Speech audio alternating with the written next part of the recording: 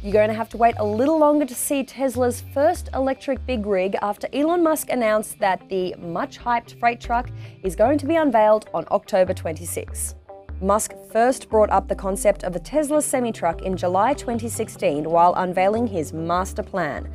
In April this year, he said the truck would be unveiled in September, saying it would be seriously next level. Now, that first ride has been pushed back a month, but Musk promises the electric vehicle will be unreal. Of course, Tesla isn't the first EV manufacturer to the semi-truck party. In late August, rival manufacturer Cummins demoed its electric semi known as the Aos. The 18,000-pound Aos is capable of carrying a 44,000-pound payload, but it's only tipped to have a 100-mile range. By comparison, Tesla's truck is reported to have more than double that, with a range of 200 to 300 miles.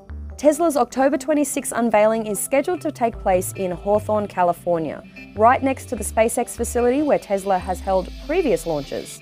Musk is hoping car fans will be impressed, saying that we are going to want to see this beast in person.